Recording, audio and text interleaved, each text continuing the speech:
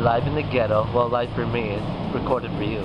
Anyway, I just want to talk about a few things. Number one, have you ever had a fag hag? Okay, I have one at work. Somebody I work with, she's in her 40s, probably ready to, her reproductive system will ready to crap out, but she wants to have a kid with me. Anyways, it's not going to happen, because if I did pick somebody, it'd be somebody younger. But the thing is, how do you deal with a fag hag that's completely in love with you?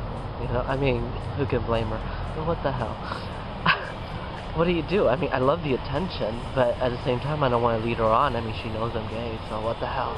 So, yeah, so, anyways.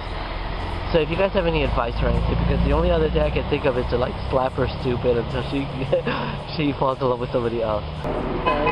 Hold on, my cameraman is telling me stuff, but I don't understand shit he's saying. What are you telling me? 11 minutes left. That's all I've got.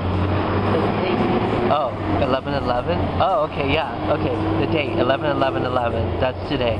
Anyways, everybody's making a big hoopla about it because it's supposed to be like an apocalyptic.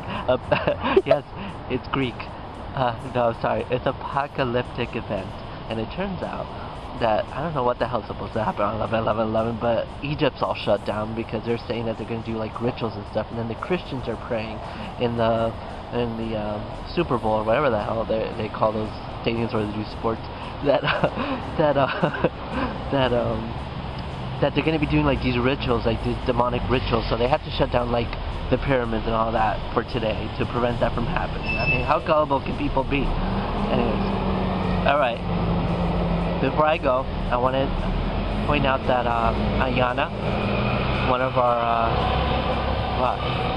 again, my cameraman's like signaling me shit that I don't even understand what he's saying. What are you trying to tell me?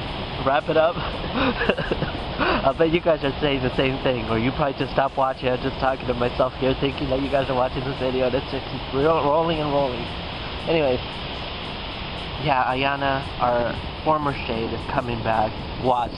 I bet she's not even going to put a video up tomorrow. It's like, and I'm just deluding myself into telling you guys that she's coming back. And if I'm wrong, I'm really sorry, Ayana. So, alright. Oh, hello, I forgot. Ghetto in the Bronx. Here's a clip that I did. Here you go. Have a great weekend and a great week. See you next week.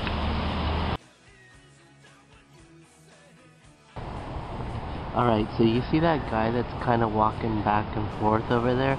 He's been scoping me out, and I'm sure it's not to check me out. This is what I mean about Ghetto in the Bronx. Yeah, you never know when your last day is gonna be.